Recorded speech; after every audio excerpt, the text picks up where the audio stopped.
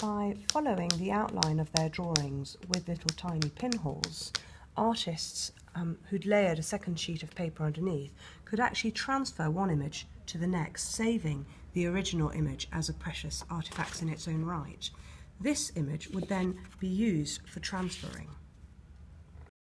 So once the image was pricked, a little bag of charcoal dust would be pushed through the little holes in order for little black marks to be transferred onto the panel or the wall, depending on where the image, the painting was going to be realised.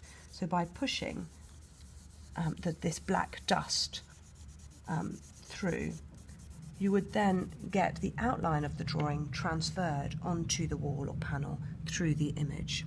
A very time-consuming method, but using these little dots you would then be able to join up the lines in order to realise the final work. So pouncing, as it's known, would have been a three-staged affair. You would have made your original drawing, then through pricking you would have made a copy.